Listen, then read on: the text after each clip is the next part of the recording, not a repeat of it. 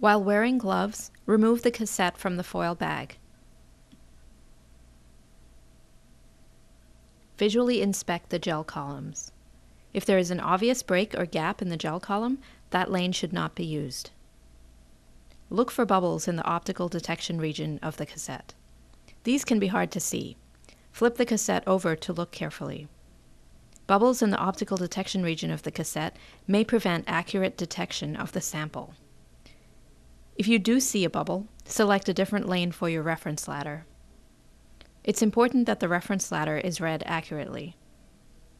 Size selections from sample DNA will still be performed accurately in a lane containing a bubble, but real-time viewing may be altered.